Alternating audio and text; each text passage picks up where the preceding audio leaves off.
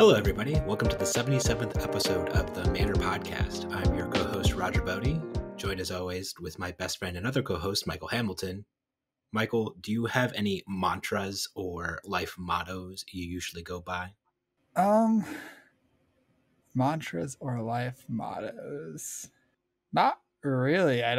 Nothing that recurringly comes to mind. Can you think of any of mine? I have a couple. What do I usually say in a car when something bad happens? All's well that ends well. Usually, is that what you say? Oh my God, Michael, I can't believe you're swerving into this truck. Please stop swerving into this truck. Please. Oh my God, please no. that one sounds familiar. Followed by all's well that ends well. Yes. And then a second one that I often think and is becoming more and more common as I get older and older is if you want to make God laugh, make a plan. And basically that just means that you can plan for whatever you want or do your best, but at the end of the day, fate or divine powers or God or whatever you believe in or don't believe in knows what's actually going to happen, and they could be wildly different. Yeah. I do think it is in general good to make plans, but your plans are not going to always happen the way that you plan them. So why are we making a podcast episode now? What's changed? Why do you think we're making a podcast episode now after we said we're not playing Flesh and Blood for 6 months and we hate the game and that we hate everything about it and that the design is terrible and that we never ever want to ever touch a Flesh and Blood card ever again? Was I believe where we left things off. That's definitely what we said. Yep. So basically for me personally, I played almost zero Flesh and Blood between the 20K and the Battle Hardened last weekend. I had a few coaching sessions and I played some games. The Battle Hardened you won, you didn't. Is that what you're saying? that Battle Hardened. But I really did feel like I got the break that I personally needed. And that was a big part of why I was pretty happy to take the break is I never could really disengage from Flesh and Blood as much as I wanted to. And outside of the coaching sessions, I really was basically completely disengaged with Flesh and Blood for over a month. But I think there's also a story about the Battle Hardened that played into us starting a little sooner than we were planning, but I will let you tell that story. We got first and second. We met in the finals, obviously. And that's why we titled this episode, What Are the Odds? Because what are the odds that you and I wind up making the finals of a 130-person tournament on Bolton and Bravo of all decks? And that's pretty crazy. That didn't seem very likely. So it also didn't seem very likely that we'd start up again, but here we are. Yeah. Something about plans and then things happen. So yeah, I remember at the start of the top 8, you were kind of joking that, if we meet in the finals, we'll have to bring the podcast back. Yeah. And then it became less of a joke when you won your semifinals and I was playing my semifinals. And you drew blue Spinal Crush or Crippling Crush. Yeah.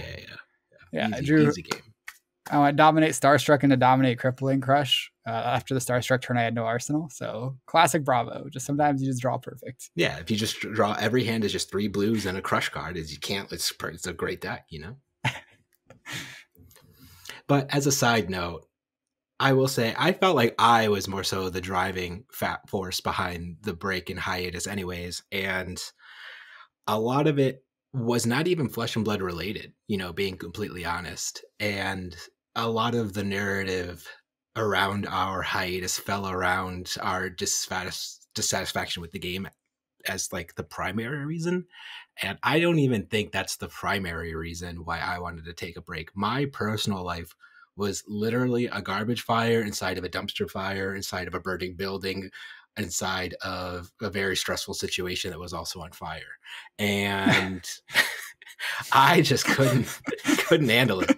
I just needed a break. And basically as a person who loves metaphors, I felt like I had a bunch of balls in the air. This is me juggling balls, as I do, juggling balls. And then all the balls fell, every single one. I had no balls left in the air other than my family. That was this one ball I managed to hold on to. Yeah, And everything else was on the ground. And I had to spend the past 2.5 months slowly picking up all my balls to figure out what balls I wanted to pick back up. And now I'm holding a bunch of balls. I got a bunch of balls in my hand. And I feel like I can handle my balls again. You know? This is a great metaphor. Yeah. I will say that it makes sense that your family was the one you were able to keep in the air because that was something you were really prioritizing. Oh yeah, like Austin is Austin, Angela, number. They're the first letters of the alphabet. That makes it easy to prioritize number one. That's why it worked out. You know. That's why you did it in alphabetical order. No other reasons. Yeah, if I name my son Zach, he'd be in trouble. I see. Yeah, but I named it with a name, so it's always easy to prioritize them. Yeah, that was just some good planning, honestly. Mm-hmm, mm-hmm. So you got all your balls picked up. That's great. And then we were talking about March for a little while. Do you think, I guess there was also an interesting thing with our Patreon where we tried to pause it and it was like, no, I'm going to resume now. So yeah, you can only pause it for so long before or shut it down. And then I shut it down initially, and then a bunch of people were like, don't shut it down, we want to watch old episodes of University, and where are we going to upload all these old episodes of University? And then I would have had to upload so many episodes of University to YouTube or something, and I would have been taking so much time, so I just left it up. And then the billing came unpaused, and at least now we get to put in the exciting finals of our Battle Hardened match to that Patreon. That's a good Patreon reward, I would say, is seeing that match play out. Yeah, so there was no coverage of the Battle Hardened last weekend, but Roger and Travis brilliantly set up a perfect cell phone recording station. There was a pile of deck boxes with a cell phone on top just recording our game. So we're gonna go cover that game and throw it up on the Patreon. And the quality is surprisingly good. I was surprised. You know? I didn't think cell phone. We've come a long way in cell phone videos since I was a boy. Yeah. But yeah, I don't think my cell phone could even take videos. My first phone, I think it just did pictures. Checks out, yeah. The old flippy phones. Okay.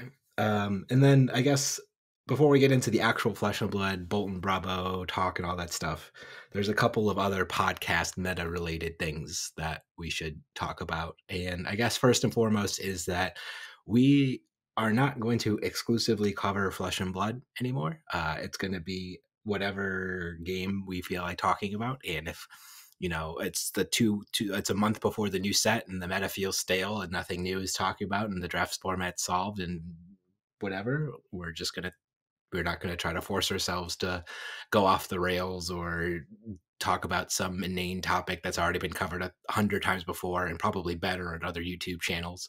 We're just going to talk about a different game. And there's lots of other games out there. We're big into sorcery right now. We're pretty into that game. And we're also looking into this new Alpha Clash game. Look, this is even a foily. Ooh. Yeah. Look at that foily. So those are the games we have our eye on at the moment, but who knows? There was also some QR game that I saw pop up on Twitter the other day where it's just like every single card has a QR code and that's how you register it to your collection. And it seemed like an interesting idea. I have no idea about it, but it looked cool. Maybe we'll talk about Magic the Gathering Limited if a new limited set comes out and we want to talk about that and play at a limited arena open. The world's our oyster. Yeah. And this is mostly because it feels weird to just be forced to talk about Flesh and Blood, especially when we are not playing a lot of Flesh and Blood. And I think there's times where we are playing a lot of Flesh and Blood and we'll have some great Flesh and Blood content. But we had a lot of episodes that I think we would both agree weren't really up to what we wanted them to be because neither of us were that engaged with Flesh and Blood at the moment. Yeah. Or it was the week before the Pro Tour and we couldn't talk about anything because of team things. So on that front, I've also stepped away. I created a role, or we created a role called Part-Time Pack. So I'm technically still around, but I don't really contribute or look at anything in a meaningful way. And it's mostly just me and Steven just typing away, and John now too, posting away in the Bolton channel, talking about Bolton most of the time. And that's about the extent that I work with the Wolfpack on decks anymore. So I want to be able to, ask questions, talk about what I want to do. And I even did a small proof of concept. It's not the same thing as like a Pro Tour, obviously a Battle Hardened, but I posted my almost exact 80. I think the difference was I forgot to bring yellow beaming bravado, so I had to play yellow engulfing lights. But aside from that, the 80 was exactly the same as what I posted on Twitter a week before. I got second place in the tournament. And I think I posted like technology or things like that, or those specific nuances don't matter as much as player skill or actually having a good deck. And I think posting my deck and getting the feedback from the people that I did make my deck actively better. When I first posted it, I didn't have any red illuminates in it. There were 0 red illuminates in it. People were like, so good. You're crazy. Put some red illuminates in your deck. And I was like, okay. And I put some red illuminates, and I was like, oh my God, red illuminates crazy. How did I not have this card in my deck? Thank you, everybody. I had 5 bannerets, and people were like, you should play 6 bannerets. Like, why are you only playing 5? That's weird. And I was like, I don't know. You don't want to flood on bannerets. So I played the 6 banneret, and then I never flooded on bannerets. I just had enough bannerets. What a crazy world it was. So wild. Yeah. The feedback that I got from everybody was good and helpful, and a non-zero amount of the reason why I got second place. Yeah. Awesome. I, on the other hand, have no intention of stepping away from the Wolfpack. I credit a lot of my success to them. We'll get into it a little bit when we talk about our decks from the Battle Hardened, but John that you mentioned joining or working on Bolton with you, but I credit him with innovating the Bravo deck and coming up with the idea of putting Tunic in your Bravo deck and playing a bunch of the 4/8s, but we'll get to that later. Okay. Sounds good. And we're taking December's off. That's it. Every year, December, we're taking a month off the podcast. I mean, it's pretty reasonable. I feel like take some time off for the holidays, spend some time with the family. Not a lot usually goes on in December's anyways. We're just going to take December's off for the podcast. So heads up. Yeah. Probably not as long of a break as we took this year, but probably just December. But instead of 2.5 months, it'll be about 3 or 4 weeks. So there you go. All right. Is that all the podcast news stuff, meta stuff? I think so. Okay. That's all I can think of. Great. I have a goatee now. That's pretty big on the podcast meta news. I get to go and stroke my goatee as I think wisely. I credit this also for winning getting second place in the battle. This really helps me improve my flesh and blood game. Is going, what do I want to do here? Yes. It's very good for concentrating. So if you can grow a goatee, I would recommend it. Okay. Awesome. So talk to me about Bravo then. Why did Bravo win the tournament? Okay, so this is basically the same deck I played at Worlds, and then the same deck I played at the 20K. But before Worlds, we were working on this. Well, John started working on this Bravo deck. He posted pictures. He's like, look at this Bravo deck. We just play all the 4/8s, then we Tunic plus pitch a blue and play a 4/8, and they have the block with 2 cards, and then they still take damage, and then you're in great shape. And if you have extra cards, they're great to pummel. You just pummel the 4/8s. It's a 4-card 12 that you get a crush effect and they discard a card. That's pretty good. 4-card 12 with them discarding. So basically a net of 3 cards for 12. Good deal. And then when you add pummels to your deck and you're playing Tunic, you get to play this classic combination of cards called Command and Conquer and Pummel together. And you can do that pitching a single blue. You play a Command and Conquer, pitching a blue, 1 floating, your Tunic's at 3. You have a card in arsenal or a card in your hand. If that card's a pummel, then if they block for 6, you pummel and they kill a card from their hand. They discard or you kill their arsenal. You basically get 2 cards from them and you deal 10 damage or 10 points of value for 3 cards and a Tunic counter, which is way, way above rate if you're getting both the arsenal destruction and the discard. Even if you just get the discard because they Crown of Providence away their arsenal or they don't have an arsenal when you draw CNC pummel with your Tunic on 3, then you're still trading 3 cards for 10 damage and a card, which is still quite a bit above rate. So 3 card 10 is about rate. And then when you're getting a card back out of the deal, you're trading your Tunic counter for a card from them. That's really good. yeah, so we kind of put those together, and then we cut the worst of the 4-for-8s. Oh, I cut the worst of the 4-for-8s from my version. There's still talk of playing some of the other 4-for-8s, but I think Debilitate and Chokeslam are the only ones that I really think are worth it. You could play like Buckling Blow or Mangle, or I think there's one more that I can't even remember the name of, but Yeah, I don't know. maybe there's not. Maybe it's just Mulch, but that's not a Bravo card. It is not. But yeah, all those things. And then you get to do things like Rouse the Ancients with Anathos. You can Terathos under Anathos. And then you have a bunch of blue poppers. Your drumming match was very good because you're really aggressive and you have a bunch of poppers, so they can't really block you out and develop their board at the same time because you're just dealing more damage than Bravo decks have in the past because you have Tunic, you have... Oh, we're also playing Lion Strikes for that reason too, is if you're Spell things and all that stuff. 4 or 5 card hand. Yeah. So lots of go again, pummels, Tunic to help fix out the curve. And then we were calling it Combo Bravo because anytime you have 2 of the generic 2 costs, like CNC and Pummel, or Zealous Belting and Pummel, then the Tunic kind of pays for that extra cost to make it an even, like pays for that 4th resource you need. So if you go like Zealous Belting, pitching a blue, and you have your Tunic up, then you can Tunic Pummel and then pitch another blue to Anathos, and you're getting 4-card 15 with the discard trigger. 4-card 15 is already above rate, and then the discard trigger is just great. So I jokingly called it a combo every time we did that, and it kind of stuck. But yeah, so I played it at Worlds. I think. Did you win Worlds this year? I missed that. I did not. I did not win Worlds this year. Worlds was actually kind of rough for me. I lost 4 games, I think.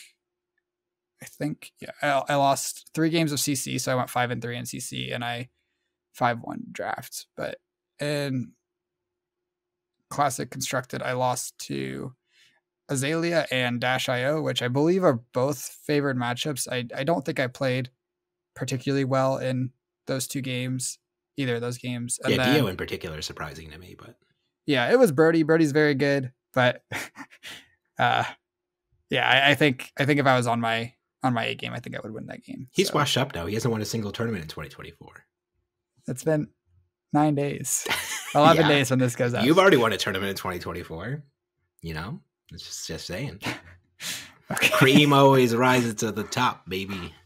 Yeah, I think I only won 1 tournament last year. I think I just won Indy last year. Anyway, Birdie won a lot of tournaments last year, so Birdie's doing pretty good for himself. Yeah, that was that's last year's news. I'm all about 2024, baby. Okay. And then, yeah, it's weird. I'm going back to Worlds, but we never actually got to talk about that on the podcast. No, it was like the 2 weeks before Worlds we stopped. I remember being relieved because I didn't want to do a pre-Worlds Don't Talk About Anything podcast, and we didn't have to make that episode. So that was nice. Yeah, that's fair. So, and then day 2, I lost to Tree Frog Dash, which is like the really defensive dash with a bunch of D-reacts, and they aren't even playing boost cards. They're just playing pistol items and a bunch of defensive stuff. And I think that's Bravo's worst matchup, specifically the very defensive versions of Dash. Mm-hmm. You can win if you draw really well and your pummels line up with like, basically you need your CNC pummels to not line up with their D-reacts, or to line up with their D-reacts and not line up with their Oasis Respites. Yeah, because it's playing a lot less attacks. They usually don't get to play Reinforced Align, so it's just the Oasis, which is a little bit more costly to cover up a CNC pummel. They have to either have a Tunic resource up or pitch a full card, but basically you still just don't want your CNC pummels to line up with that, and you'd rather have them Oasis to your other attacks. Okay. And yeah, that's a really hard matchup, but you can win it. I did not at Worlds, and those are my 3 CC losses, and I was really happy with my deck choice. I felt like 2 of my 3 rounds I lost to mistakes, and 1 I lost to a specific version of Dash, which I think is going to be less popular than the regular, more traditional hybrid dashes that are like boosting in most matches and then sideboarding a bunch of D-reacts and pistol stuff into Bravo, basically. And I think that Dash matchup is fine. I have beat it a decent amount of times. I don't think it's a good matchup, but I don't think it's like a reason not to play Bravo. Sure. Makes sense. Oh, Icelander's also a slightly disadvantaged matchup, but that was only That's there for gone. Worlds. Nah, Yeah, it's now gone. she's Outta gone. here. So the 20K, I did a little bit of practice before the 20K, not a lot, but I played a few games, and I was very confident in the deck, and I'd put a lot of work in for Worlds, so I felt like I didn't really need to do much more testing. And unfortunately, I did not test any games until Avaya. I played against Ethan in the quarterfinals or Ethan Van Sant on his Avaya deck, and he just kind of like knew what the matchup was about, knew how to play, and I was sitting there kind of floundering. And I don't think I played very well. I don't think I played how I was supposed to, and he had a pretty weak draw at the start of the game, but his scab skin leathers kind of made up for that, where he rolled. Well, he had me rolling for him, and the first two rolls were sixes, and then every time he activated scab skin leathers for the rest of the game, he ended with 2 or more action points. So, That's genius. Like using your own luck against you. Because you can't not roll super well at dice. So that was one of the best innovations of counterplay Michael Hamilton I've ever seen in my life. He's a genius. I need to play Brute into you next time and make you roll all my dice. Just like when you rolled for me at craps, I won a bunch of money. It's just like, I never thought of it like that before. Yeah. Oh, it's a genius. Everybody else will just play Brute and make you roll all their dice, and they can't ever lose. It's genius. I do think Ethan played really well too. Nothing to discredit his win, and I think that there's a reasonable chance I win that game if I play better. His first couple of hands were really, really weak, so I think that even with the Scabskins stuff happening, I probably win that game if I play it differently and sideboard a little bit better. But I've played very few games against Levia, and I've learned a lot since then. But I still don't exactly know how to play the matchup, but I'm getting better at it. I don't think it's a great matchup either. Yeah. Oh, well. It was a good run, and then you won your next tournament. How'd that go? So, did you just beat everybody up? You just bravoed them, drew perfect all day?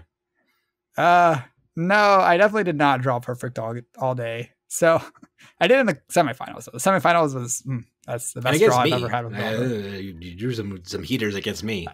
I don't think my draw against you was particularly amazing. It was just the fact that when I did draw the CNC pummel, it was when you had 2D racks and you just and the spirit. And the spirit, yeah. So I played basically the exact same list of the 20K as the Battle Hardened, except I cut 2 cards to make room for AB3 because I thought Kano might be on the rise. I feel like there's a lot of Kano players in the Midwest, even though I don't think a single Kano showed up to the tournament. I think there was one Kano. I think there was one. But oh well, it was probably I could have had more sideboard slots. And looking forward, I'm probably going to be looking to make room for more blue non-attack actions because Bolton is going to be on the rise, and blue non-attack 3 blocks are really important against Bolton. They make the matchup a lot better. So nobody's going to play Bolton. Anyway, so I lost 1 round, and it was to an Azalea again. And this matchup's supposed to be pretty good for Bravo, but I'm having a trend where I keep losing to these Azalea players. So maybe I'm doing something wrong. Maybe I need to figure it out. Maybe I don't know, because I try to hit them and it doesn't work. And then they outvalue me. And you can try to fatigue them, but I don't think you can without the staunches. No, not without staunches. Yeah, I had 1 blue unmovable, and then I have 3 sinks and 2 fates at that tournament. That's just not enough to really try a fatigue strategy against Azalea, I don't think. Nah. So I've been trying to hit him. Maybe that's just not an effective strategy. Maybe you should be fatiguing him, or maybe I just need to be doing things differently. It wasn't recorded, it wasn't streamed, so I can't really go back and watch my Azalea games. So if this is an important matchup in the next format, then I will put some time into learning the Bravo Azalea matchup a little bit better. Fair enough. And there was a million ninjas. Like I would say like Phi was probably the most played deck, and there was also a butt ton of Katsu there. Yeah. And I think if that's true about your meta, that's a good reason to play Bravo. I think Bravo isn't amazing into Phi. I think it's like, it depends what their defensive package is, but it's not bad. It's just like probably like a even matchup, maybe slightly favored one way or the other, but I don't even know which side would be slightly favored. But your Katsu matchup is very, very good because Katsu has less armor than Phi. They don't get to play Flamescale Furnace, and Shuko blocks much better than Katsu's gloves, breaking skills. So I think the Phi matchup is reasonably harder than the Katsu matchup. And then you just have infinite armor to stop Katsu's on hits. He really needs to get his on hits through to trigger his ability, his hero power, and also relies on mask momentum a lot. So because you have such good armor that you could just stuff out his big bonds or his Katsu trigger turns and make him less likely to have bonds turns and just overall mitigate his effectiveness a lot with your armor suite. So, and also your crush effects are all really good against him. Crippler Crush great against everybody. Starstruck is very, very good against Katsu and Fi, but Katsu especially because he has less blocking armor. And yeah, I think that's probably Katsu's worst matchup right now. I'm not a Katsu expert, but it's definitely the matchup I'm looking for when I'm playing Bravo is when I see Katsu. So I'm like, yes. Yeah, great. checks out. Yeah. Lots of 2 blocks. Even if you are playing D-Rex, you're not getting value out of your flickbacks really out of Bravo very often or anything like that. Yeah, it's always been a pretty nightmare matchup for Katsu, so that checks out. Yeah, so in the top 8, I played against my teammate Ben Hannon on Levia, and I think he got kind of unlucky, and I think my plan was a little bit better. Did Ben make him. you roll his dice, or did he roll his He own did. dice? He activated Scabskins once close to the end of the game. The earlier in the game, his draws kind of didn't line up with it, and I was like pressuring him much more than I was against Ethan, where he just like didn't have good opportunities to roll. At the end of the game, he activates, or near the end of the game, he activates Scabskins, and his hand was Art of War, Graveling Growl, and the 1 cost banish 3 things, Boneyard Marauder. So if he hits 2 action points, he gets to pitch the Art of War and attack for 12 with the 2 attacks. And if he gets 1 action point, then his hand doesn't really do anything.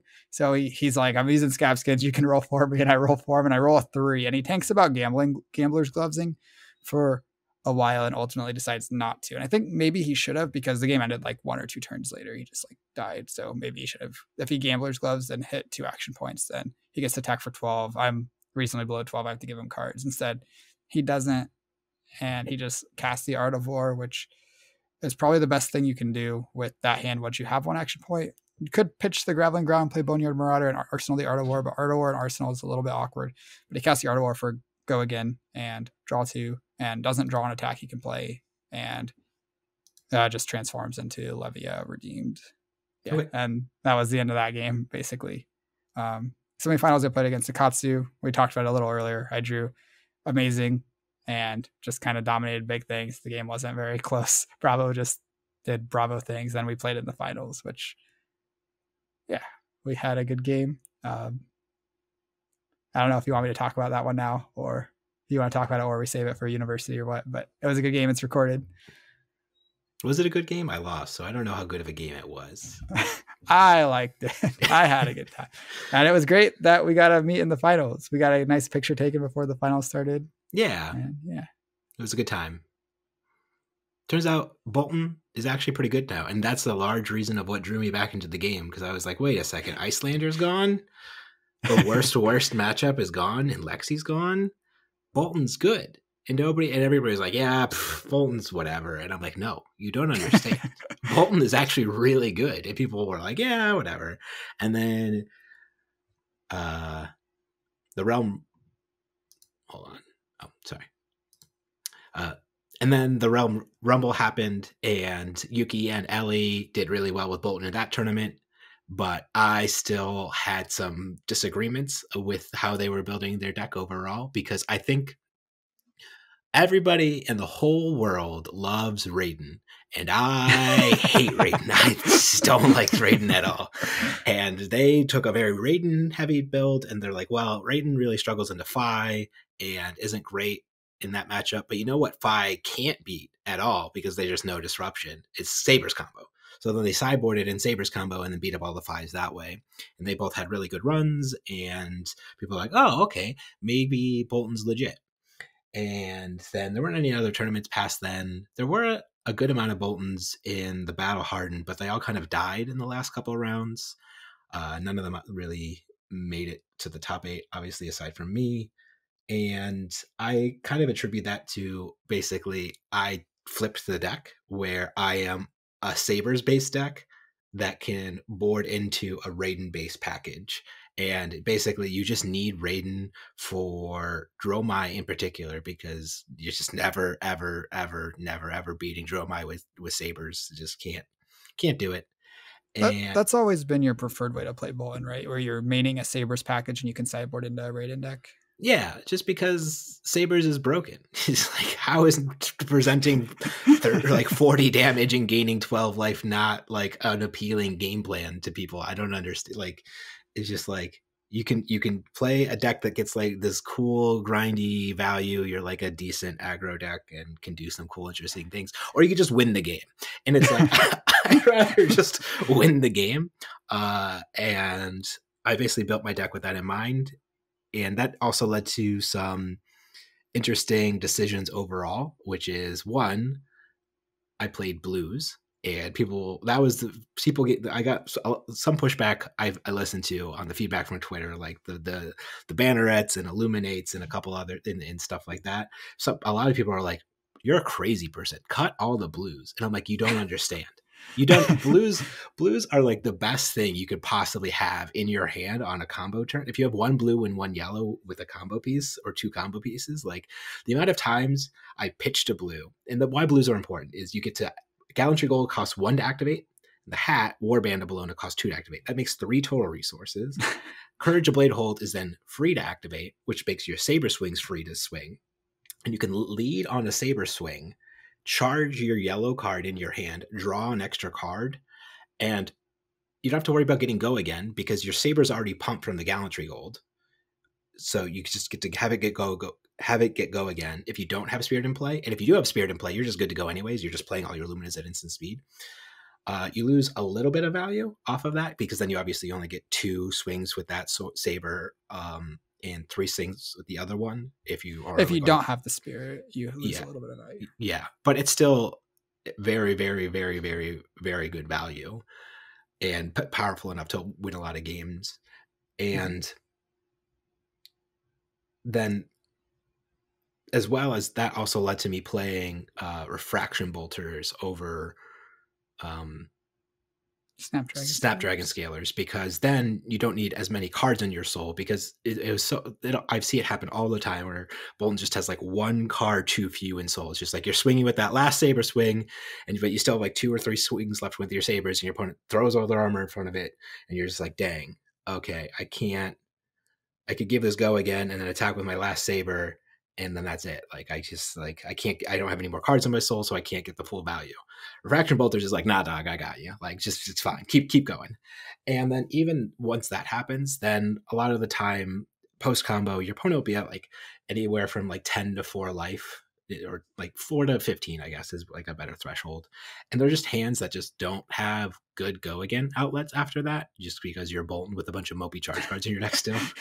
And Refraction Bolters kind of lets you at least still just like swing a Saber, so at least chip in for 4 damage to like get the game over a little bit faster. And yeah, I just think it adds enough value when it's actual like activation. On top of which, when you're playing Refraction Bolters, Gallantry Gold, Warband of Bologna, and Courage of Blade Hold, that's 1, that makes 2, plus another 2, that makes 4, and then plus another 2, that makes 6. 6, yeah, 6. You know what has 6 power and threatens to blow up your arsenal? The most common arsenal destruction in the format, Command and Conquer. Yeah. So you just sit on your armor. You just don't block with it as long as possible. Just don't. Just you're bolting anyways. You're already just like blocking with 2 cards and keeping a card and charging anyways. Like you're just already blocking a bunch anyways. And then your opponent's like, aha, I see. I'm a smart person, and I can recognize after all this time my Bolton opponent is just saying no blocks and taking 20 damage to the face. This is so weird. Now is the time I should Command and Conquer. And they throw their Command and Conquer, and then you go, haha, 6 block of armor. I don't have to give you anything. And then they're like, oh no, my whole plan of blowing up and disrupting you. And you're like, aha, no, not today, sir, or madam, or other person. And then you just woo, and combo off and win the game.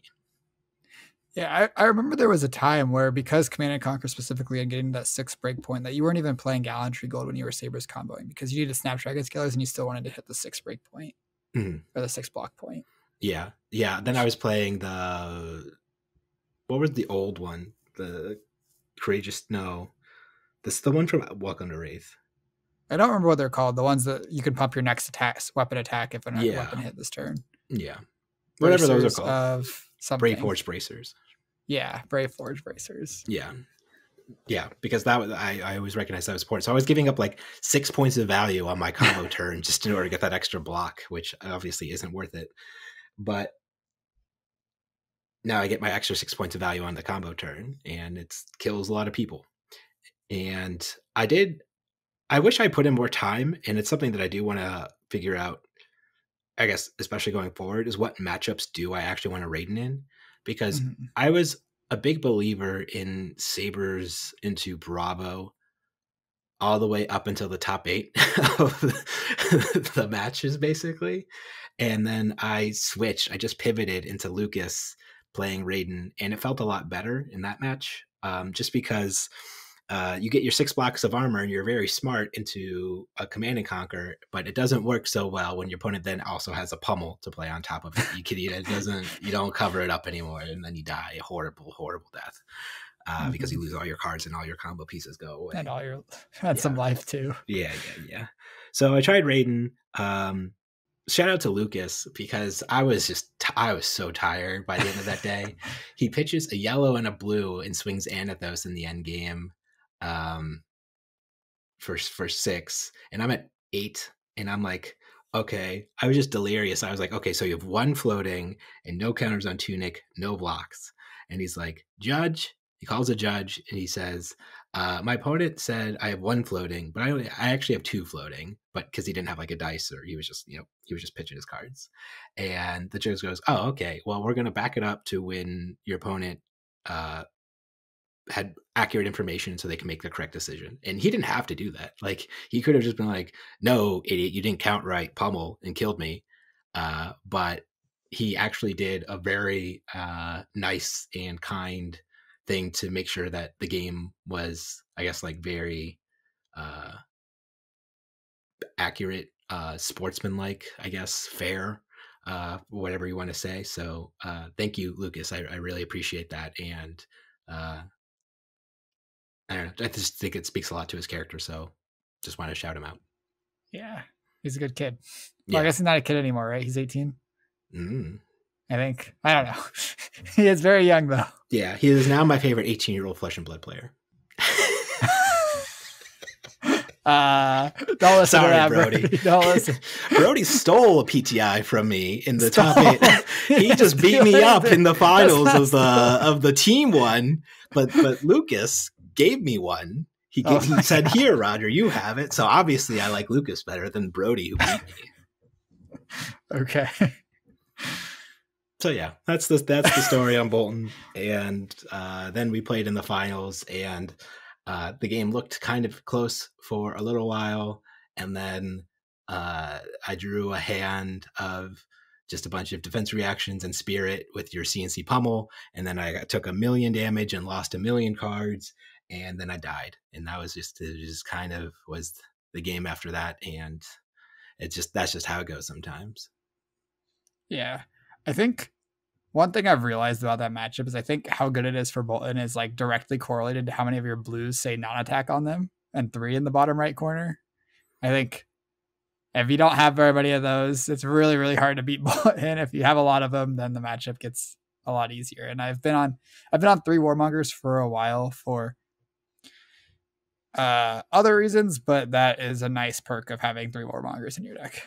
Yeah. I remember when I beat you in the Wolfpack tournament that we played in a while ago, my deck was way different. Like, it was much more, it didn't have Raiden in it. It was a lot more focused on, if I wanted to play Sabers into old time, I would actually try to like go just value almost like fatigue, where I just was like, let's just play 1,000,000 turns. I have 1,000,000 defense reactions. Whenever you have your combo or your combo command and conquer pummel lined up, I'll just throw my hand in front of it and move on with my life. Yeah. It had Radiant footsteps, I think, still in it, and that helps a lot in that matchup as well, just because then you can block for 8, and then if you have the pummel, then you have that extra 2, but if not, then you're not losing that much value. Like, there's just a lot of subtle things that were different about my deck that helped me in that match back then. But you don't get 90 cards in your deck, you only get 80. Yeah, I think the decks that would be good would be very different if you had access to like 90 or 100 cards. Maybe not all very different, but like I think the more sideboard slots people get, the worse Bravo looks. He does not get that much out of them, and other people can really beat up Bravo if they have 20 extra slots. Yeah. Yeah, but Bolton would be broken if I just had like 10 extra slots, because then I could put in like a Great Axe build in the sideboard, and then I could play a Great Axe Saber Raiden build, and it's just like, boom, and just pick my weapon for the right match. But I only get 2 out of 3. Yeah. I think Kano would probably be the biggest victim of people just having extra sideboard slots. Everyone can just easily slot in multiple copies of Oasis and their AV3 or Spell Void or whatever their optimal setup is for equipment. Yeah, I'm liking this change more and more. 90 card decks, let's go. You're talking my language. Yeah, maybe LSS will hear this and take this idea that like, yeah, let's just revamp the format, change our game just to extra sideboard slots. They're never going to listen to a single episode or anything we have to say ever again. I'm sure they hate us and rue the day that we forsook them and their amazing game, because we were so negative about it when we left, and we said that we hate them and that we hate the design and we hate Flesh and Blood, and why would anybody ever play this game? I think that's what we said. I don't think that's what we said. I'm pretty sure that's what we said. I'll have to go back and rewatch that episode, but I'm pretty sure that's what the community said, that what we said or similar to it. And the community's never hyperbolized or gone over the top of anything ever. So I do think we definitely had gripes with the game, and that's probably never going to change. I don't think Flesh and Blood's perfect. I think it's a very good game. I think it's one of the best card games, and the organized play system is amazing. But especially like they did a really good job last year with announcements and announcing events. And now we know at Worlds, they announced like PT1 or the 2 PTs of this year, like so far in advance, which like they were really receptive to that feedback. And that's awesome. But we got limited callings again. We're going to Hartford. Yeah, we're going to Hartford. I feel like if we just waited like 3 weeks, we would like so much of our aggravations of the game would just have naturally like receded anyways. It's just like Lexi was gone. They completely revamped the entire Living Legend system after we left, and like that's like, whew, I love that change. And the community was like, oh, we hate this change. There's a hypothetical person at a game store who might one time show up at my Friday night armory with the wrong Living Legend deck, and that's just horrible that this hypothetical person might exist. Who cares about the entire metagame of people who are sick of a format? They don't matter. This hypothetical person that might maybe sometimes exist matters. And it's just like, come on, give me a new meta. We've also already kind of seen like what that change does, because the Realm 20K Icelander would have been legal at that tournament if it weren't for the change. And because they changed, Icelander actually wasn't legal, and it was like a really diverse and healthy metagame because this format wasn't really solved. Icelander was the most represented deck at Worlds and had a very good performance, and then she just like wasn't legal at the 20K. So different things showed up. Levia did great, Yeah. Bolton did great. Yeah. Look at all these changes that happened. And we even saw it in the middle of skirmish season, where a bunch of heroes Living Legend in the middle of that. And I don't think it caused any horrible issue. I don't remember hearing or seeing anything that like completely threw that season off the rails. If anything, I heard the opposite, where players were cool or excited to then start playing different decks, or, get those last few Living Legend points with their hero while they were still around. So I think it's a phenomenal change to keeping the metagames healthy, diverse, and solves the issue of, I think after Lexi Living Legend, there were like 1,500. It was like 1.5 extra heroes could have Living Legend with the extra points that they had accumulated while waiting to Living Legend. And, between like Starvo, Chain, and Lexi. Yeah, and Prism, I think. Yeah. So it's just like, think of how different the game would be had this been the way it was, and there'd be a whole extra hero like living. Like, who would that be? I don't know. It could be anybody. And it's just like they needed a way to address that system cleanly, and I think it does that. Yeah, you used a lot of positive words to describe the change, but I think keeping the formats feeling fresh, like playing in tournaments where a hero was legal that already had over 1,000 Living Legend points, I think those always felt really bad. Yeah. So excited that won't be a thing very often, unless like a hero Living Legend Saturday and you have a tournament Sunday, but that's fine. I don't think it can happen like that. Yeah. Well, I guess they probably don't add the points to the leaderboard, but like ProQuest on Saturday could Living Legend to hero, then you could have a ProQuest on Sunday. Yeah, but that's only going to be like a couple extra points. That's not going to be like thousands of extra points accumulated. Unless you have a Starvo win rate in the ProQuest. It wouldn't be 1,000. It'd be like, a small amount. But yeah, it'd be fine. Yeah. It's okay. Yeah. Everything's going to work out. A hero could win Worlds at 998. That would never happen. That would only happen if LSS went back and finagled ProQuest wins to make it so that their favorite hero didn't living legend. Didn't you know that was the reason why that happened? You know, Wait, that hasn't happened. I thought Prism hasn't won Worlds. Prism won a calling. Oh, it was Briar. Was it Briar at 998? I thought there was a hero at 998. Briar and Prism both hit 998. Uh-huh. I'm pretty sure, but neither of them won like Worlds. They won like, I think Prism won a calling at 998 and Briar won US Nats at 998. Sure. Yeah, there you go. Maybe not 998 though. I'm not positive, but isn't US Nats basically Worlds? What's the difference? So I've won Worlds twice then. That's sick. Basically. I don't think that counts. Okay. Well, at least everybody out there knows that I haven't changed in these last 2.5 months. I'm basically the same old person I ever was. I think you are happier and less stressed, which those things frequently go together. But I've never been happy in my life. Okay. I guess Austin makes me happy. I've never been happy outside of interacting with my son in my life. Okay, if you say so. Any final thoughts before we do our first new sign off? It's good to be back. Okay. Do you think we'll make another episode next week? Planning on it. We are, right? Or was this one bonus episode before we come back in March? I thought we were going weekly again. Maybe I'll leave it on a cliffhanger, you know? Build the anticipation. Who knows if we'll come back next week? I don't know. Tune in. Make sure to hit that like, comment, subscribe, hit the bell, just in case we make more episodes. And also go over to our Patreon and look at that, and just maybe we'll give some updates there, and join our Discord, and maybe we'll give some updates there. Who knows what'll happen, Michael? Anything could happen between now and a week from now. Yep. See you next week.